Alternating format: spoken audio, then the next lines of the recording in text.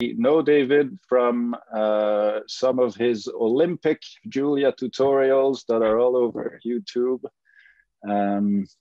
that he gave at various Julia cons and other meetings. And so thank you very much for accepting to give this talk, David. I will just ask the audience to stay muted during the talk, but feel free to jump in if you have any questions, or feel free also to type them in the chat and I can read them to David. You can, of course, reserve your questions for the end. And so today I will just let David take it away and talk about global optimization with interval methods in Julia. All yours. Well, thanks so much, Dominique, for the invitation. And I indeed was very sad not to be able to go to Montreal in May, and looking forward to the next time when we can actually meet in person. Good morning, everybody. Thanks for the invitation. So as Dominique said, I would like to talk about global optimization. And to do that, we're going to use interval methods. So methods based on interval arithmetic. And that will enable us to get guaranteed or rigorous, actually, mathematically rigorous results for the global optimum of a given function. And I'll use Julia as the substrate for the computational side, and I'll sort of try to explain a few points about why Julia is so good for this kind of work. So this is I've been interested in interval methods. Actually, basically, we started with my colleague Luis Benet at UNAM, the National University of Mexico. We started working on these methods 7 years ago, and at the same time, basically, almost as we discovered Julia. And it's just a perfect match, really. So, so I'll start off by saying, so what does interval arithmetic actually enable us to do? It enables us to calculate using sets. So we're going to do calculations on complete sets of real numbers, all at once in one go. And so why do we need to do that? And then I'll introduce interval arithmetic, and we'll see how to do that in Julia. And then I'll say, we'll explore one particular algorithm to do global optimization using these methods, and very related to that, how to find roots of functions. And I'll talk about constraint propagation as a more advanced algorithm. And if I have time, I'll talk a bit about parallel computation. So as I said, this is a collaboration with Luis Benet, and the last part on GPUs in particular with Alan Edelman and his group at the Julia Lab at MIT, where I'm on leave. So I guess everybody here knows a lot about optimization, much more than me probably. So I just would like to motivate this work by suppose that we want to find the ground state of a molecule. So we have some collection of atoms interacting with some interaction potential. So basically the energy that the two atoms have by being a distance r apart. So for example, two argon atoms would have a potential that looks something like this, it turns out. And so the Lennard-Jones potential. And so this is a five atom cluster of atoms interacting via this potential. And then we're going to have a total potential energy of the system, which is given by a sum over pairs of particles, pairs of atoms of this individual potential energy, which just depends on the distance between the particles. And so that, well, it turns out gives us an optimization problem in 9 dimensions. If we want to find the ground state, which is the lowest energy state, the lowest energy configuration, we need to optimize this function and find the global minimum. And this is a result of our calculation using our Julia tools, using intervals. So this is a configuration that's very close to the provable global minimum. But the problem is that, as you all know, I mean, model landscapes that you want to optimize look something like this. So say a neural network, so important these days, has all of these local minima and saddle points and et cetera. And so any local optimizer will just immediately get trapped in one of these local minima. And so we really want global optimization. So in particular, we want to be able to calculate not only the ground state, but maybe also all of these local minima and saddle points, since these actually represent, sort of in a physical or chemical context, these represent some interesting information about the system, namely the transition states between different minima. And that corresponds to finding all of the roots or zeros of the gradient of this potential function. And so those are the two basic problems that I want to study. So, so let's think about local optimization, or optimization using standard numerical methods. And let's look at this particular function that William Kahan came up with in 2006. It's just some particular nonlinear function. So I'm going to be talking about nonlinear, non-convex, mainly smooth optimization today, and unconstrained mainly. So suppose we want to find the global minimum of this function on the interval that I've drawn here, 1.2 to 1.5. So it's clear where the global minimum is, it's at 1.2. So now I'm going to, it's clear visually, right? So, and if you do some, local optimization, you might fall into this minimum here, which has this strange cusp shape, but the global minimum, it looks like it's at 1.2. So I'm going to switch between these slides and a Julia notebook. So here's a notebook. This is the Pluto notebook, which is a relatively recent notebook, which is reactive. So anytime I modify one cell, all of the cells that depend on it will change. So here's my Kahan function, and here's a plot of the function with this strange cusp. And we can draw more points. If we draw fewer points, so what we're doing is sampling a different number of points on the x-axis. We can actually draw those points in and see, where is it sampling the points. And I'm just going to add more points, and we get this sort of, the peak or the trough goes lower, etc. And so it's, kind of unclear exactly what's happening. Okay, so if you actually look at this function, you can see that, oh, there's this log here, and then there's a log of something, and that something can actually become 0. So when that function becomes, when that piece of the expression becomes 0, which happens to be at x equals 4/3, this log will go to -infinity. And so the function actually zooms off to -infinity right here. But unfortunately, we will never actually see that if we just use normal floating point arithmetic. So let's look at that. So if we, the number 4/3 is this 1.333, etc. And if we just take 4/3 and calculate f at 4/3, we'll get this number 2.3, which is down here somewhere. So we haven't actually sampled 4/3 this floating point number 4/3. But now I can change this 4/3, and I'm going to take the next float after 4/3. So you can see that that also gives a number close to 2.33. And so this, floating point numbers are an approximation of the real line, which are spaced at some distance, some sort of local distance. And so I'm literally taking one representable number and the next, and calculating using those numbers. And those straddle the real number 4/3. So I can actually use the rational number 4/3 in Julia with 2 slashes, and then we do indeed get -infinity. But of course, you will never see that if you actually use floating point arithmetic. So what can we do? How can we do better than that? We can use intervals. So what do I mean by that? So here's my interval arithmetic package that we've developed. And now I'm going to do the same calculation, but now x is going to be an interval. So it's going to be all of the real numbers between 1.33 and 1.34. And I write that with this ... syntax that Julia gives me. There are various other ways you could write it. So when I do this calculation, what is the result? What should the result be? I'm trying to evaluate. So the idea of interval arithmetic is to evaluate my function over an entire range of values in this entire interval. So that's exactly what I'm doing. And it should give me back then a new interval, which is the range, or which contains the range of the function over that set. And we see that indeed it recognizes that somewhere in that range, there is -infinity. And so this is, this is the idea of interval arithmetic, is to tell us always exactly, well, not exactly, it will always give us a bound on the actual range of the function.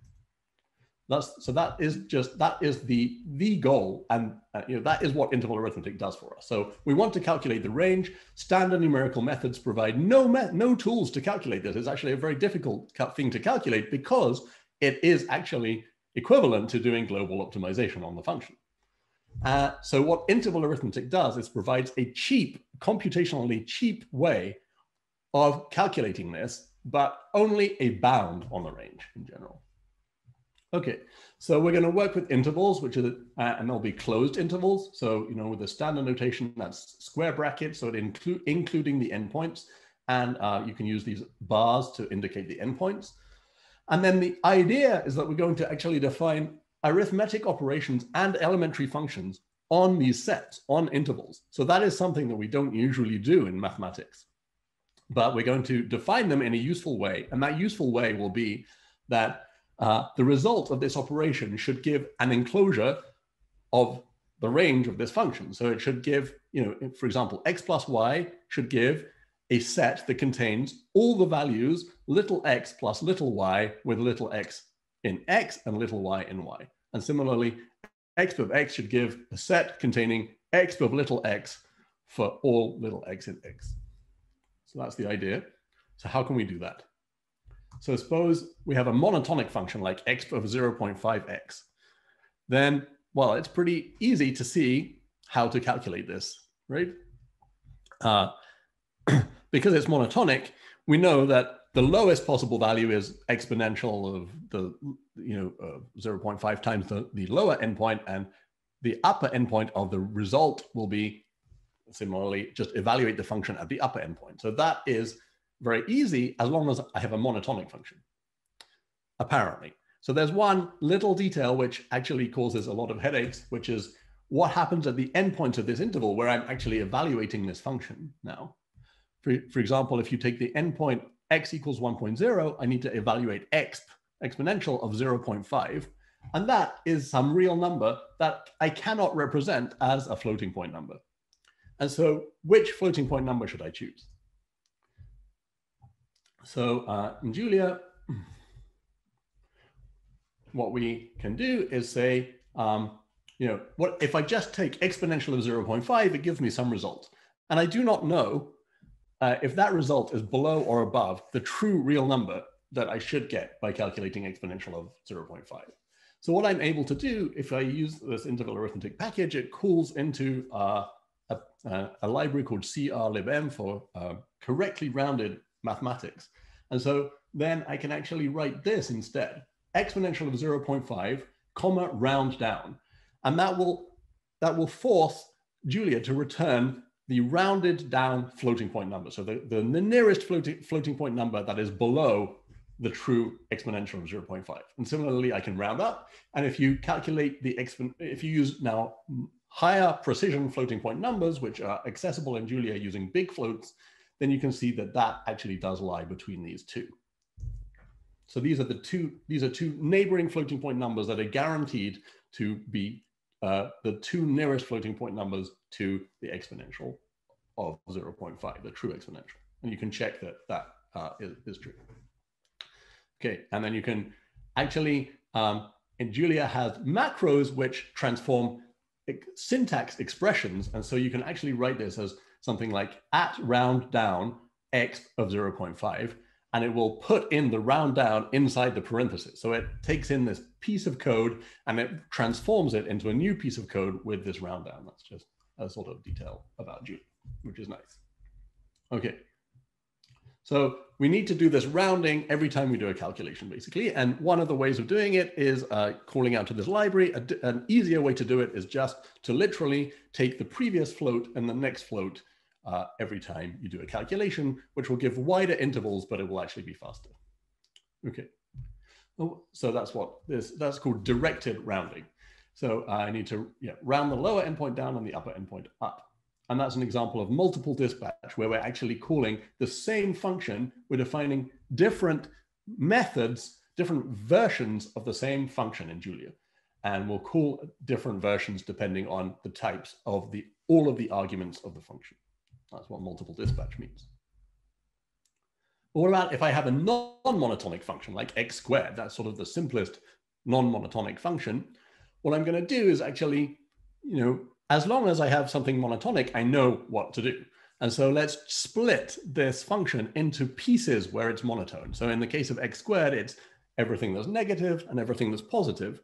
And then if I have some input interval that straddles 0, that crosses over from one monotone piece to the other, I'll split that interval at this, basically the turning point or the stationary point of the function. And, and then I'll evaluate each separate monotone piece, and I'll take the union of the results. So you can go through and do this for every elementary function. It turns out to be quite, annoying to do for things like sine and cosine, especially because the turning points for sine and cosine, the value, the positions where the derivative is equal to 0 are actually multiples of pi, or pi over 2. And so they're actually not representable as a floating point number again, and that makes everything even more complicated. But you can do all of that, and that's all done in our package, which I'll talk about in a minute. And so once you've done all of this, what can you do? So now I have intervals. So how can we actually implement intervals in Julia? So we could do something like struct of my interval is going to have an inf, which is of type float64. So if a struct is like a class in object-oriented languages, so it's like a struct in C, so it's just a box that contains data. So inf and sup are going to be both float64s. And then, oh, I have that somewhere else in the, call it new interval. And then I'm going to define what it means to add two of these things together. So I'm going to take the plus function from base Julia, the standard plus function. So what is the plus?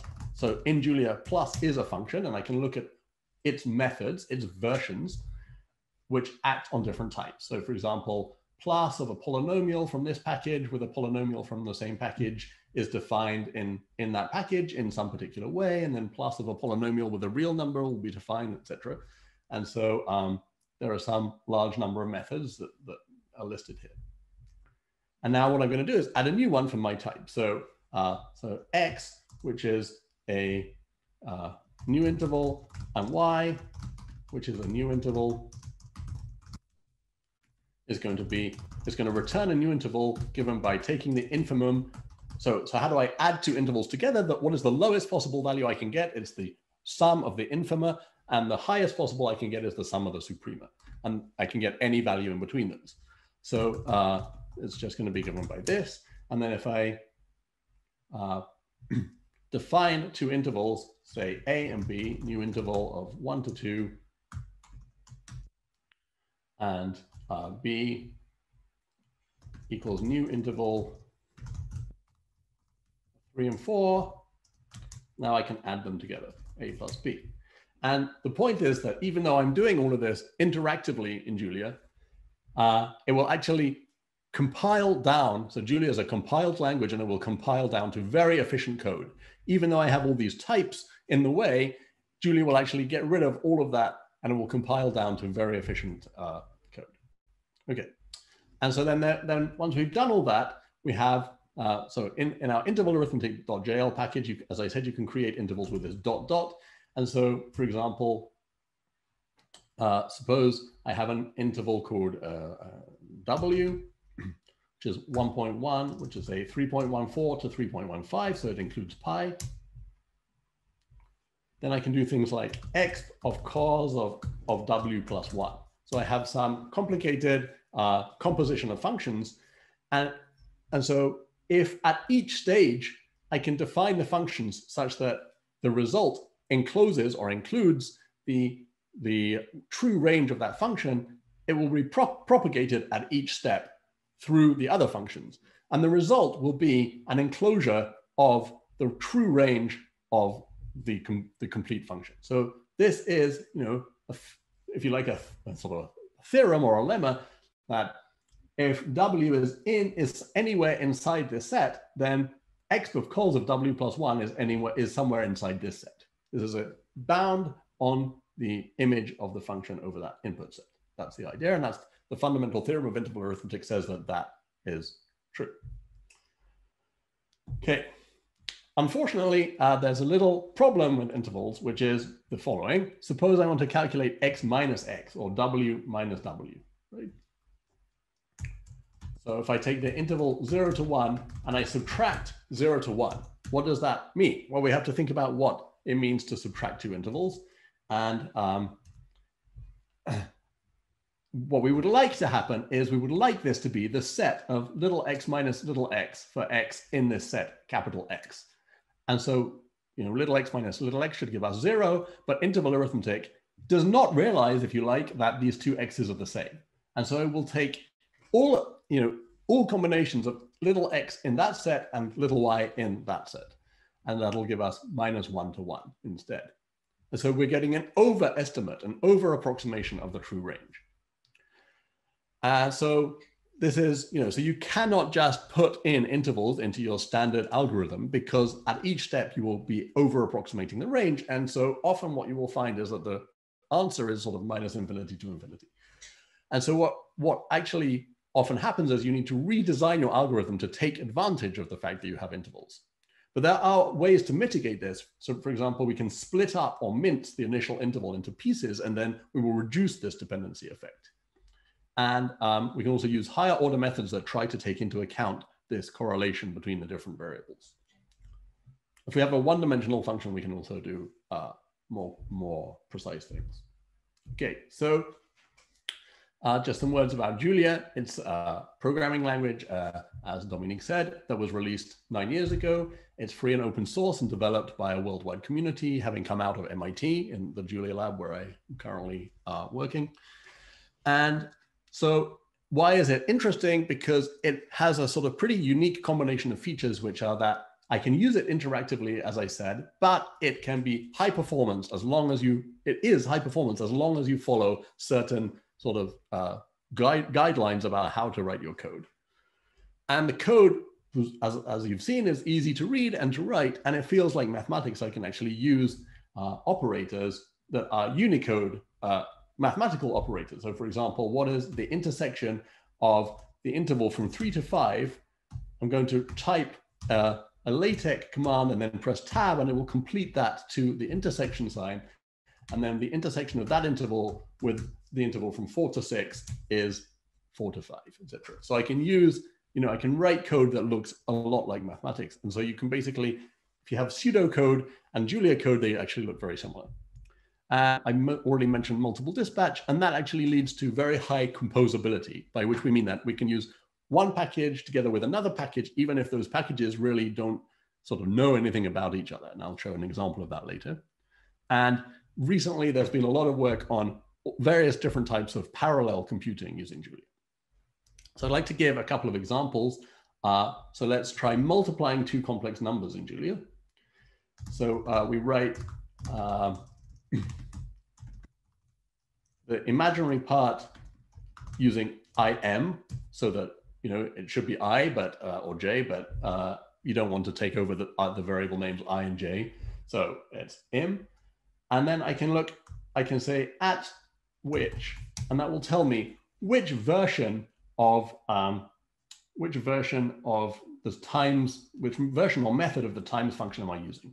And if I click on that link, it actually takes me straight to the source code of Julia on GitHub, which is, defines how to multiply two complex numbers. And you can see that it is exactly what you expect it to be. It's just define a new complex number and with the standard formulae for the real and imaginary parts of the product of two complex numbers. And then the other thing I'd like to look at is what happens if I calculate sine of a real number, of a float.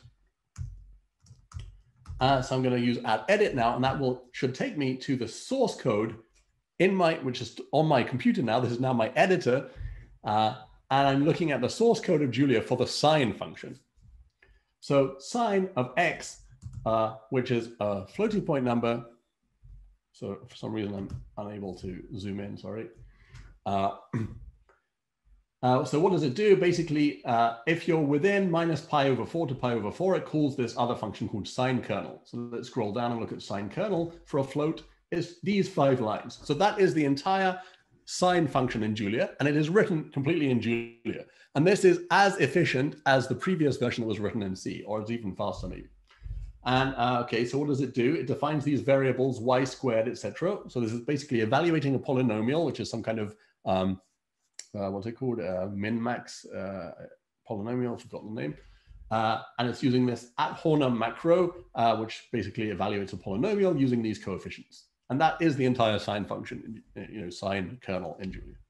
So I don't know of any other system where you can immediately drill down and look at the code, for the sine function in such an easy way. And it's written in a high level language, so it's actually readable. If you look at the code that used to be there in C, it's pretty unreadable. And now, so that's a very nice feature of Julia. Okay.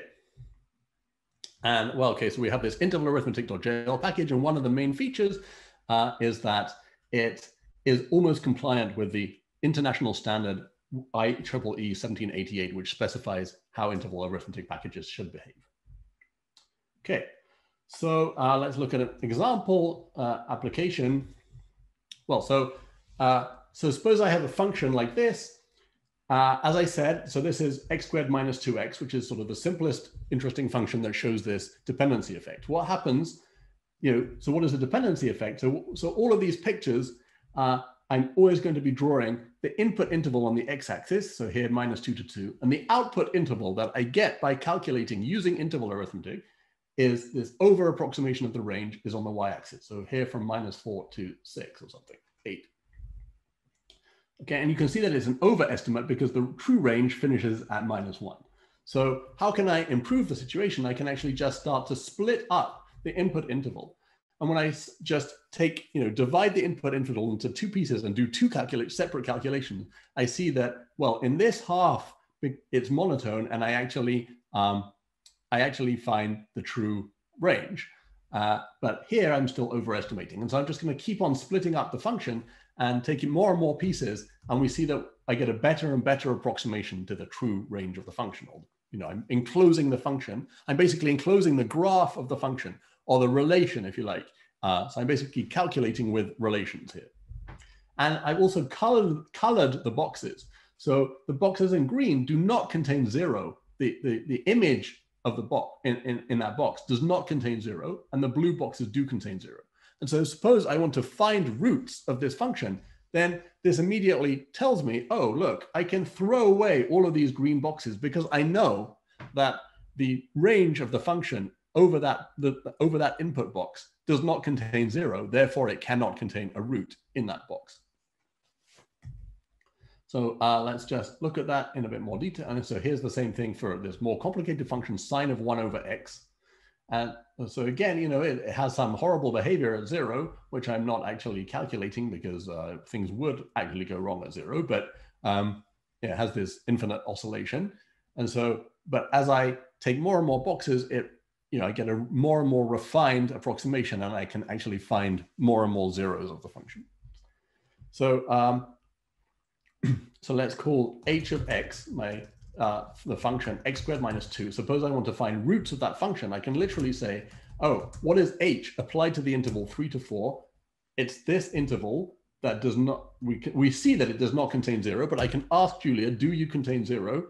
By using the in operator, the nice in set membership mathematical symbol, and it tells me that it does not contain 0. So that's what I'm using just above. But the interesting thing is that I can actually do this with an infinite interval.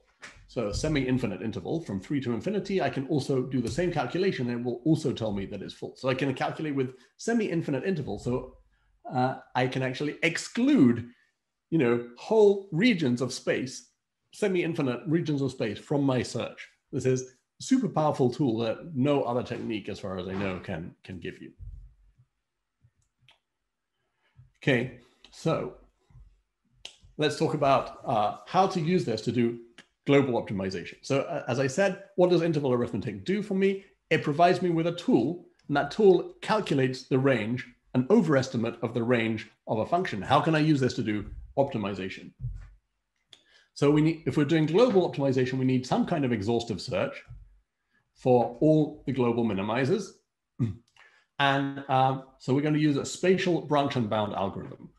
So we're going to keep track of the upper bound, an upper bound of the global minimum that we'll try and decrease as we go through the algorithm. And the idea is that, well, if I find a set X, then if I'm looking at a set X, I want to know, is the global minimum in that set? Well, if f of X, using interval arithmetic, I calculate the image of f under X, the range, if that lies completely above M, then I know that my set X cannot contain the global minimum, so I'll throw it away. So let's look at how that algorithm works. So here is code to do that in Julia. Something went wrong, yeah. So here's a function, which is X times sine of X in some range, and I want to find the global minimum over that box, so the bound constrained minimum. And so what I'm going to do is the red box will be the one I'm currently looking at, and I'm going to have various boxes in a list. And I'm going to evaluate it at its midpoint. And that will be an upper bound for the global minimum in unconstrained optimization. And so I'm going to draw this green line, this green horizontal line at the current upper bound that I have found for my global minimum. And then I'm going to move on by bisecting that box. And then I'm just looking at this red box now. And I evaluate the function at its midpoint. And I see, oh, I found a lower value down here. And so I'm going to decrease the green line because now I have a better upper bound of my global minimum. And so I keep doing that, bisecting, calculating whether I can decrease my minimum until I find this box. What property does this box have? Well, when I apply my function to this input interval, I get this output interval on the y-axis, which is completely above my current estimate of the global minimum, and so I can throw it away. And so I keep doing that, going along, throwing away boxes, etc. And eventually, okay, I don't have enough. Sorry, I don't have enough iterations. So I keep on doing that, and I see that these boxes cluster around these two minima, which have the same height. And I'm just going to carry on going along. And so the minima are the boxes are getting smaller and smaller until it suddenly realized, oh, look, there's a region over here which is actually even lower. And so it moved down the global minimum, and then now it's cleaning up and getting rid of all of those boxes that were clustering around these local minima. And finally, it tells me, it returns a list of boxes that are now around this global minimum. So that is how the branch and bound algorithm works with interval arithmetic. So let's have a look at the code. The code is, in this particular version, is this long. That's just because I tried to write it not too compactly, but it's basically 10 lines of code. That is the entire global optimization algorithm using interval arithmetic that does exactly what I just did. So I have a list of boxes called working, which is basically a queue in this implementation, but you can use it's actually better to use a priority queue. There are lots of details, of course, and if you want a really good version of this algorithm, but this is a nice, simple one to look at. And basically, I have some tolerance which says to stop bisecting. So what I'm doing is, as I said, I'm bisecting the boxes if I cannot get rid of them. Right? And so that's in this step here. I bisect them and I push them back onto the queue. And I have to finish my process at some point. So I have this tolerance epsilon, and when the width of a box gets below epsilon, I just store that box in the results, which I return. So let's, when I run this function on, say, x squared minus 2 all squared, so that's a function, a quadratic function that has two equally deep global minima, I see that the minimum value of the function lies in this interval between 0 and 10 to the minus 6. Because the true result is 0. And it gives me this list of intervals that have to contain all of the global minimizers. And we see that indeed it contains minus the square root of 2 and plus the square root of 2. Okay. And you can do the same thing. Yeah. David, there's a question here. Maybe I can read to you. Somebody's asking, have you thought about using local optimization to get more intelligent points to split around?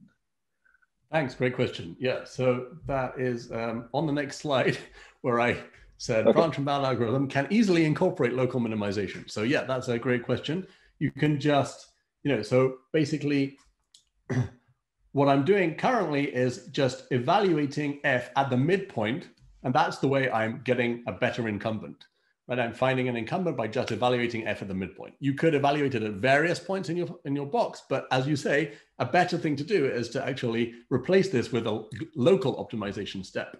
And so in Julia, since we have various local optimization packages available, you can literally in 2 lines, import the package and then maybe 3 lines or something, import the package and then call local optimization to replace the local minimum with the local minimum you get with, sorry, to replace this step or supplement this step with a local minimization step. Yeah.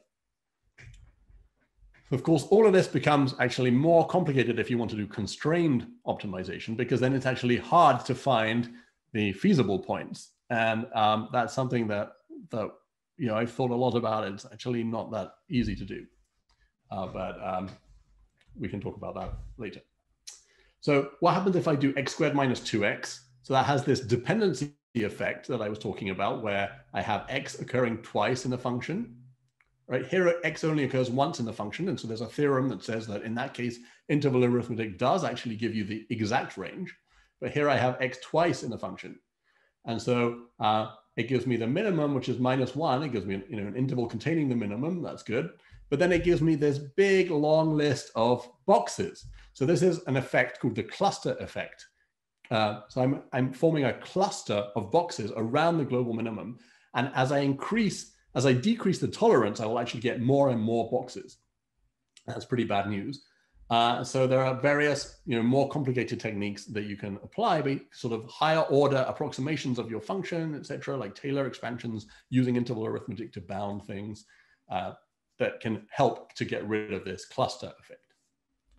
Okay, so far I've only been working in 1 dimension. So what about higher dimensions? So suppose I have a function that I want to minimize in 2 dimensions, like f of x, y is x squared plus y squared. So how can I use interval arithmetic now? Well, let's replace each variable with an interval. So if I do that, what am I going to do? I'm going to calculate capital X squared plus capital Y squared in capital X and Y intervals, and that'll give me an overestimate for the range, because that's how interval arithmetic works. It will give me an overestimate for the range of the function over this box x cross y, so the Cartesian product of x times y, which is going to be a rectangular box of the plane. So I do not have to do any extra work except for defining this interval box type in my package. And then I can immediately bound real functions of n variables in principle, right? Not in principle. I can bound real functions of n variables. Okay, great. So now how do I use that in my global optimization routine? So let's look back at the code. And we realize that I wrote it in such a way that I never said that x was an interval in 1 dimension. This code is completely generic. It will work in any number of dimensions, in fact. So there's a little trick, which is this interval mid calculation. So I'm using this interval mid function that I defined here. So the syntax is a bit strange, but it's saying interval mid of x, which is of some type t, and t is a subtype of region. Region is just either an interval or an interval box in n dimensions. This is defined in our package. And so I'm going to do what? I'm going to calculate mid of x. So if I calculate mid of an interval, that gives me the midpoint of the interval, right? So 1.5. And now, how do I make an interval box in Julia? So there are 2 different ways to do it. The nice way, sort of that looks nice, is to use this /times, and that will literally give me the Cartesian product. So let me call that something like capital Z, Z. So in the Pluto notebook, the problem is you cannot reuse the same variable name in different places. And so I have to keep inventing new variable names, or there are ways to get around that. Okay, so now let me do mid of ZZ. and that will give me the midpoint of this interval box. And that's going to be a vector, a so-called static vector, which knows its length. And that gives me the midpoint in each direction. And so what I'm doing here is taking that midpoint, and then I need to convert that into an interval or an interval box. And that's what this T does, right? So if I do interval box of this mid, I get back a new box, which just is that one single point. And the point of that is that is the way I can bound rounding errors. Every calculation in the interval world has to be on an interval, even if that interval is a single point. But if I, for example, I'm taking exponentials or something, then that's going to smear out my single point into, when I take the image of that, it might actually have a little bit of rounding error, and I'm bounding that using interval arithmetic, which was the original goal of interval arithmetic, actually, was to bound rounding error. Okay, so I can also, so here's another type of implementation. I don't use this queue anymore. I'm just doing everything with vectors. And so I don't want to go into the details, but the point is that this runs on the GPU as well. This code, there's 15 lines of code, can do global optimization using intervals on the GPU. So the point is that Julia's GPU packages like CUDA.jl for using, so the GPU, for those people who don't know, is a graphics card, which is something like this big that fits in your desktop computer and turns it into a supercomputer, because there are literally up to 5,000 processors inside this card that was designed for gamers to render 3D scenes originally. And so the point is that those processors, the ideal is that you want them all to be doing exactly the same operations, the same sequence of operations, but on different data. So this is called single instruction, multiple data. Probably there's a P in there, parallel something. So in Julia, there's this nice syntax f dot of v. So let's look at that. Suppose I have a vector v, which is 1, 2, 3, and I have a function called j of x, which is x times 2 or something. Let's call that double. Double of x is x times 2. Then if I want to apply the function double to each element of v, I'm going to do double dot of v. This dot means a pointwise operation, pointwise or element-wise, right? It's dot because it's point. This comes from MATLAB originally, but Julia has extended it to apply any function to a vector. And so the amazing thing about Julia's GPU packages is that they try to be very generic. This is a theme throughout Julia, which is that, okay, suppose I now move my vector v onto the GPU, which I cannot show you because I don't have a GPU on this machine. But that's easily done, where you just create a GPU array and you pass over the data into that GPU array. Now I can use exactly the same syntax, and that will now do the calculation in parallel on the GPU. And so it's actually sort of easy in some sense to write this code. And the point is that I'm actually using my user-defined type, which is interval and interval box, etc. And I'm creating vectors of those objects on the GPU. And I basically don't know of any other system. I think now you may be able to do it, but I think Julia was one of the first platforms that enabled you to create your user-defined objects on the GPU and actually think of them and reason with them in those terms and write the same code that works on the CPU and run it straight on the GPU. Under a lot of caveats, there are a lot of restrictions of what kind of code you can run there. But it's perfect for interval arithmetic because you have this huge range, this huge number of boxes that you want to be manipulating in this branch and bound algorithm, and you want to apply the function to each of them and check is the image below your global minimum, etc. And that's what this code does. So that's a complete piece of code to run global optimization on the CPU or GPU. This algorithm that I talked about, which is called the Moore-Skelbo algorithm, and it's from the 70s actually. Okay. Now, so how much time do I have left? Okay, we can. Depends how much time you want to leave for questions. We have about something like 12 minutes total. Okay. Maybe I can ask you real quick. There was Yeah. an interesting question that was, I think, partly answered, at least in the chat, but maybe you can clarify. When somebody asked, does the over approximation depend on the expression graph of the function? I think they mean the analytic representation. Yeah, definitely. Yeah. So that's a great question. So yeah, so if I have some interval, let's call it x1, which is -1 to 1, and I do x1 squared minus 2x1, that gives me an overestimate of the range. If I complete the square and write that as x1 minus 1 squared minus 1, that's the same, that's mathematically the same calculation, right? X squared minus 2x and x minus 1 squared, that's x squared minus 2x plus 1 minus 1. And that gives me a smaller range.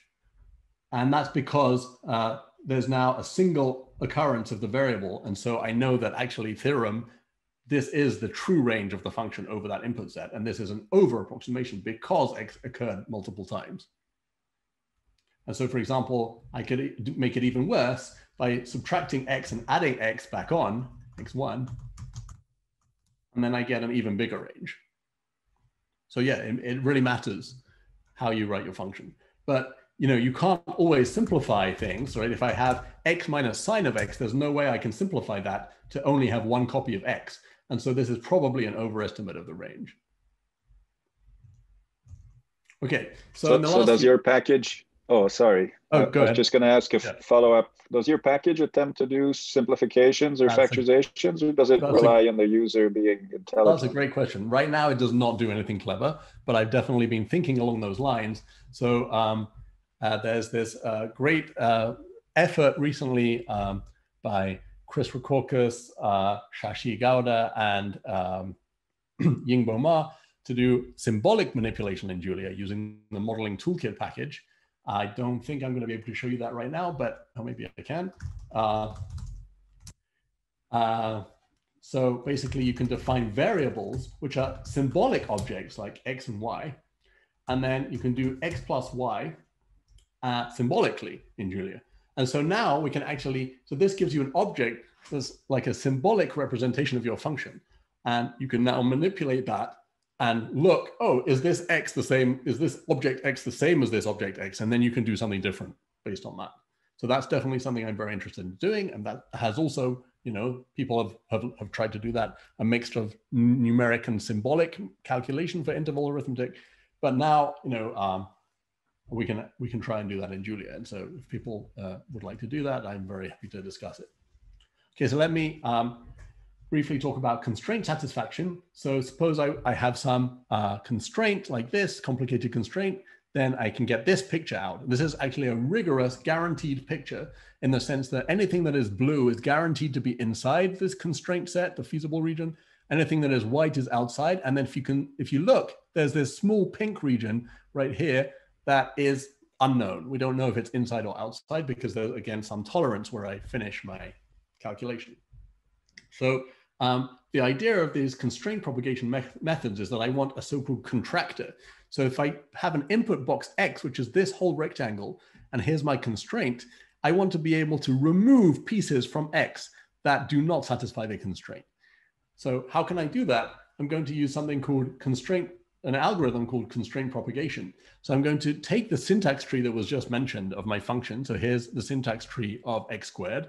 And I'm going to introduce new variables at each point of the tree. And so these, so like a equals x squared. And so I'm going to start from the ground, from the bottom of the tree, and I'm going to push the information up the tree. And then at the top, I'm going to impose the constraint. So in this case, I want, say, x squared plus y squared less than or equal to 1. I'm going to impose that at the top. And then I'm going to propagate that information back down using intervals. And so I'm not going to go through the details, but here's the calculation. So if I start with minus infinity to infinity for x and y, and then I make my, well, actually, I will go through it. So I'll make a,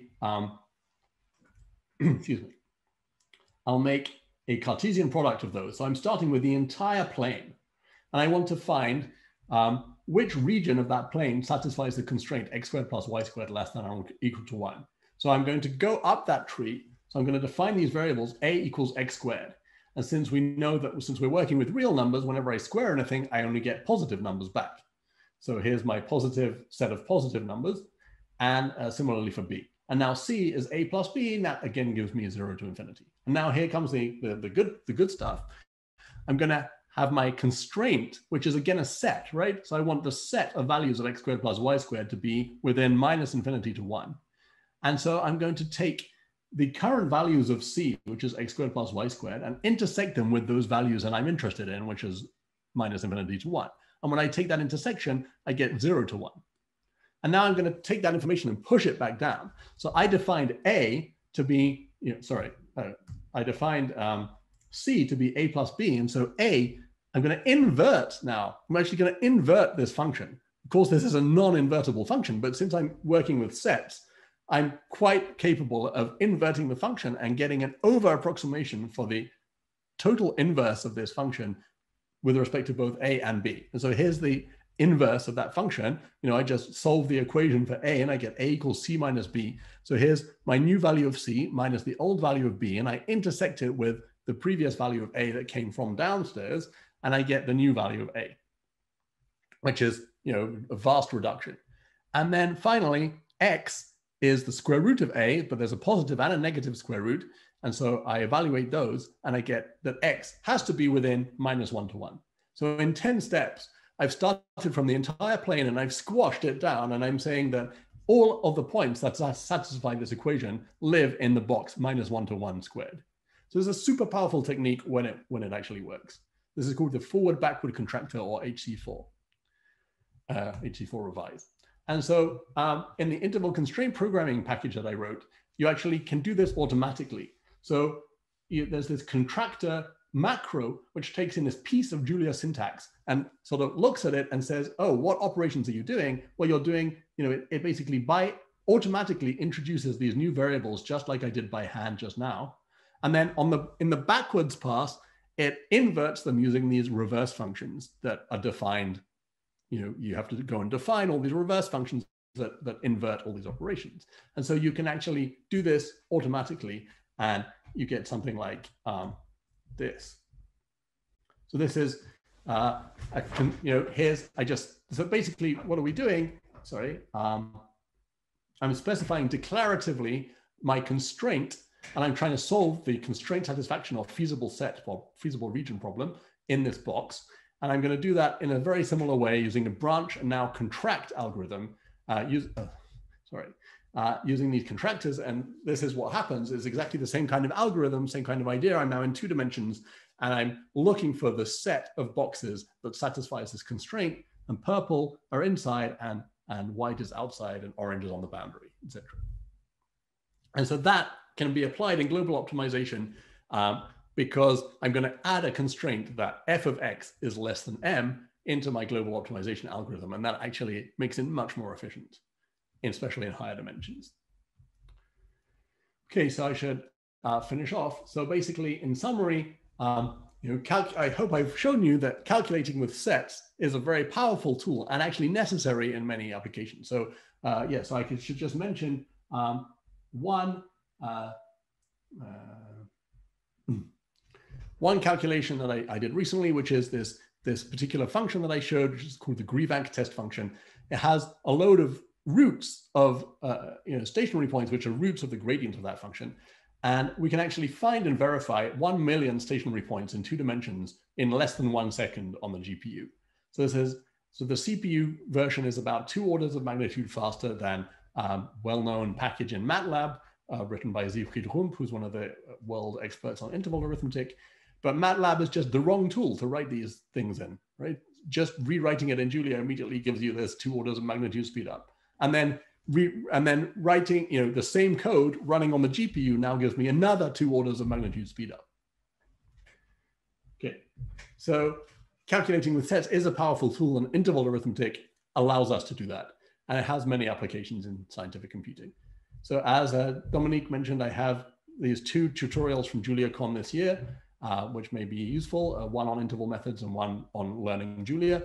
and there are more learning resources in this website. Okay, thanks very much for your attention. Thanks very much, David. Does anyone want to jump in with questions? Well, Dominique, I have a question. Can I ask? Can I can I do it? Can I make it? Yes, please go ahead. Okay. So thank you, David, for your speech. That was really interesting. I have just one question. You only show you only show that your method works with function with two variables, one variable, because it's simpler to see. But my question is, okay, what is the maximum variable generally that you? Great question. So here's the GREVANC function. So this is a function that works in any number of dimensions, and it's basically a quadratic, and then it has these high frequency oscillations. And so here I'm optimizing it. Here's an interval box -100 to 100 with 2 dimensions, and let's minimize the function over that input box, so that for some reason the code seems to be running a bit slowly right now. I'm not sure why. This should be an instantaneous calculation.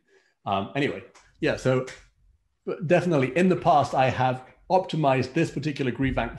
So this particular function is particularly easy actually to optimize using interval methods. And I've got up to 500 dimensions. So that took about 10 minutes to find the global minimum of this function in 500 dimensions. Okay, thank you. But this Leonard-Jones example is a very difficult problem. It's only 9 dimensions, and it's very difficult to find it. Okay, let me rephrase. It's actually very quick to find the global minimum. You can find the global minimum in under 1 second. The problem is proving that that is the global minimum, actually. To prove that that's the global minimum, you have to explore the entire space and throw away all the boxes, because you can prove that they are all above the, their image lies above the global minimum. And that is, very expensive. So this is a problem that was studied by Charlie Vanaré, who I've started collaborating with recently in his thesis about in 2014-ish. And he, with his code at that time, he could find the global minimum in 0.1 seconds, and then it took 1,400 seconds to prove that it was the global minimum of this function. I think with the GPU especially, we can do better than that. And I've been working on that, but I think it should be a few seconds now on the GPU. So, the world record for this, so, people minimize clusters like this with 5,000 atoms using stochastic optimization methods, but they can never be sure that they've actually found the global minimum. If you want to prove that you have the global minimum, then 5 atoms is currently the world record, apparently. So, I hope we can do at least 6 now. Thank you. This function, of course, you can't visualize it in 9 dimensions, but I presume that what's happening is that it's sort of really oscillatory, but in a very, more significant way than this. There's a GREVANC example. It really goes up and down a lot, and there are a lot of local minima that are close to the global minimum. Maybe I'm not sure really what's going on. And of course, I'd like to apply these techniques to neural networks to understand. I had a feeling we should have. I had a feeling we should have planned about 3 hours for your talk and discussion. Yes. But does anyone else have a question? Yeah. Hi, David. Thanks a lot for the talk. Sure. I was wondering, did you compare your current package with some other spatial branching solvers, the traditional ones, say Baron and so on, so the global optimization solvers? Great question. Yeah. So I have not done that comparison. Again, Charlie Vanaré did that comparison. And of course, Baron and Cohen are very fast, but they are not guaranteed to be, they're not rigorous, basically. Yep. And so it turns out that he found that Baron and Cohen actually gave you a global minimum that was too low. So it was actually not, there was no feasible point that actually had that. I mean, by a very small amount, right? I mean, there's basically floating point error, but yes, that's a bit unfortunate. Okay. But yeah, it's a very good question. And at the beginning, also, you showed one of the features was showing that a value was in the image of a set or of an interval. Yeah, that was quite at the beginning. I should have maybe asked the question at this point, like something in the image of H of some interval X. I'm not sure, it was in the notebook, I think. And yeah, you're returning a Boolean in this. But are there some values for which you don't know if there is this value in the image? And in this case, what do you return? What's the API? So yeah, okay. So I am not calculating the image. Mm-hmm. I'm calculating an overestimate of the image in general. And so, but it's just a set, right? So I'm just checking if a value is in that set or not. Mm-hmm. So that's a Boolean, a normal Boolean. But yeah, we've had a lot of discussions, especially with Joshua Gravita, who is a PhD student, I believe, about, so suppose I have an interval 1 to 3, and I check, is that less than 5? Of course, the whole interval is less than 5, so it's clear what you should return. But what if I check if it's less than 2, right? I think that's your question. And so you would like to return a third value, which is sort of yes and no, right? But currently we don't. So currently it's not true that this interval is totally less than 2, and so we return false. And so so his point is that this is actually a bad idea for if you want to put intervals into a lot of other algorithms, because it does not behave like a number really should, right? So we're currently claiming that an interval is a number, but of course it isn't. And it's actually a set. And so, that's a big issue. So he actually wrote a sort of a package called number intervals, where intervals actually behave like numbers, and this will give you missing, I believe. This, so you give you a third, it's like a three-value logic. And I think he's actually, I was not convinced at the start that that was a good idea, but now I am pretty convinced that we should actually do that. Okay, thanks. I'm going to follow up this question. Hi, David. Oh, hi.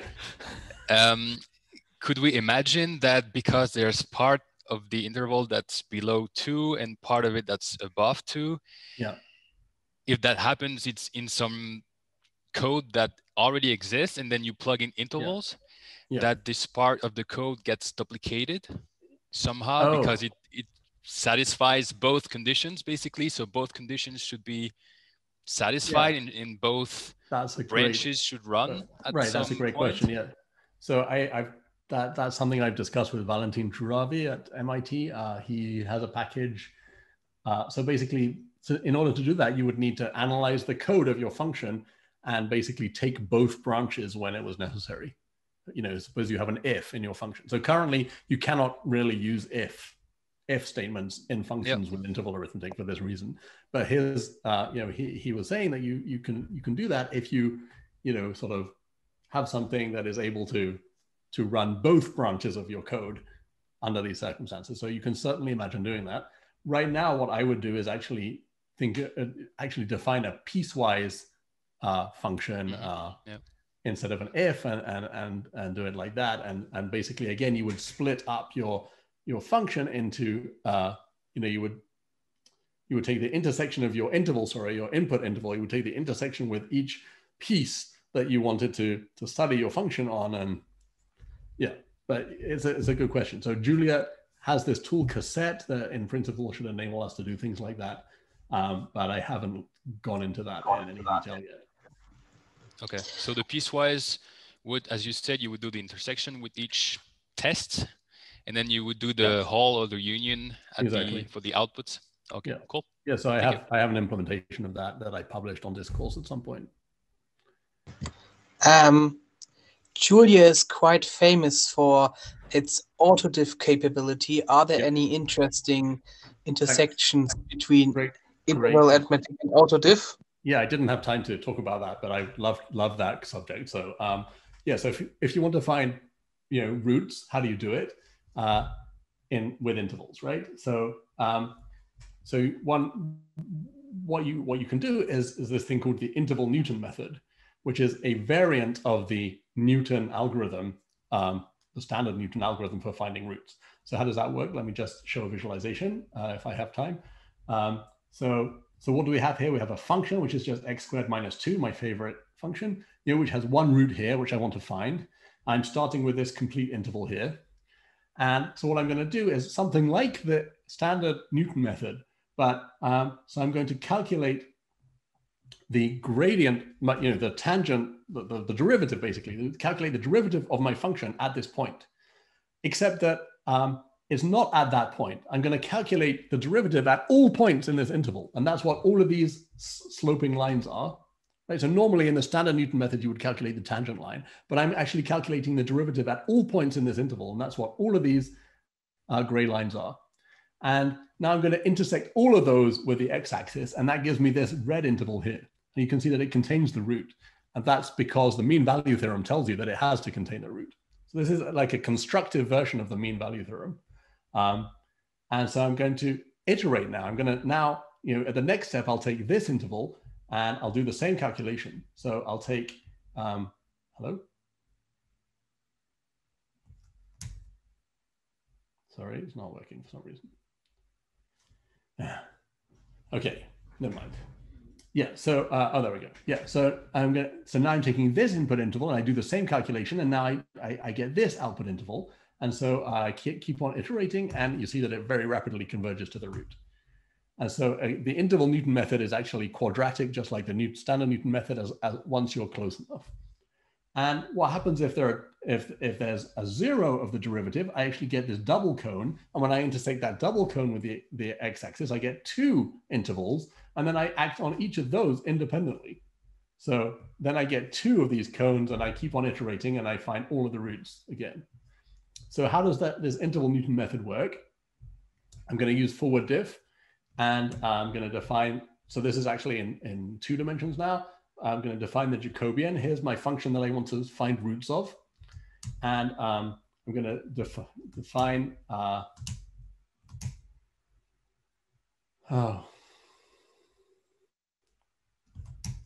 dear.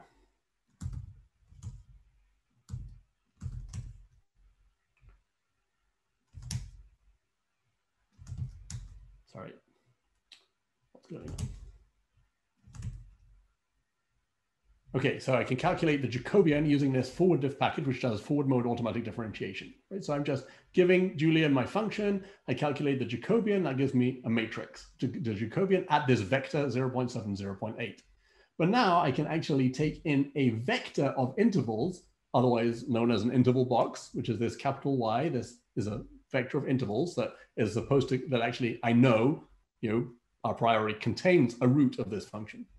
Now I'm going to calculate the Jacobian of that function over this interval box, and it gives me a matrix of intervals. So I did not program anything, to do this. I am just applying the same forward diff package now on my vector of intervals instead of a vector of numbers. Okay, so the only thing I did was add this line Jacobian of, I have to extract the data out of my interval box object. And now I'm going to define this Newton operator. How do I define that? It's given by, where is that? It's given by this expression. I take the midpoint of x minus f of the midpoint of x divided by f prime of x. This looks very much like the standard Newton, Newton algorithm, but I'm taking the midpoint here, and then the entire the derivative evaluated over the entire interval here. That's where I was calculating the derivative at all points of the interval, and that will give me an interval answer, which is this intersection with the x-axis of all of those slopes. And in higher dimensions, it's the same, but now I take the Jacobian and I calculate the solution of solving this Jacobian backslash. So solve the linear system of the Jacobian with f of m over here. And so that's, again, similar to the standard Newton method in higher dimensions, but now with intervals. And the theorem is that when I evaluate this Newton operator on the function over this interval box, if that is contained inside the original interval, then theorem, there is a unique root of the function inside that box. And that's happening here. And so I actually know that I have found a unique root of this function inside this input box. And yeah, so here I'm basically using Julia's standard. I'm not sure what this backslash is doing, if that's a special overload that we have or not, but I could, in principle, use Julia's standard backslash operator, except that's where we found one of these issues that I was talking about, where because we don't actually have real numbers and we claim that we do, there was actually a big problem with that. And so I think we now have our own extended version of backslash in the package. One more question about this code. Can you distinguish single roots from like double roots? Yeah, good question. So interval methods are not able to prove the existence of double roots. They will just tell you that it doesn't know if there's a root there. That's because anything that you do with intervals has to be some kind of open condition, and a double root is not an open condition. So if you perturb the system, then you lose the double root. So the only way you can really rigorously prove the existence of double roots is using symbolic techniques and proving that there's a zero of the derivative as well. Well, thank you. We're quite a bit over. Maybe I can get one last question in real quick. Ages ago, I used interval arithmetic and propagation techniques to prove and disprove convexity properties of functions. Is that something that could be useful in the kind of algorithm you're working on? So for example, to prove monotonicity, we can definitely use that. Convexity, yeah, I've wondered about convexity. I'm not sure how that how we can use convexity in these kind of algorithms, but yeah, we should definitely talk about that. Sounds good. Well, thank you very much, David. I think the fact that we go over is just an indication of how enjoyable it is, and this was really, I thought, a great illustration of important methods in optimization and the power of Julia to its ability to implement them easily, really. Yeah. Yeah, I'm really grateful that you accepted the invitation. It's great to have you with us, even for a short moment. And we hope you'll be back when optimization days happen in person, hopefully in the near future. Yeah. I want to thank everybody for coming, really, and again, we wish everybody a happy new year and all the best for 2021 and a lot of global minima. Thanks, Great Dominic. seeing you very much for the invitation. Yeah, thanks everybody for coming. Thanks, bye. Bye.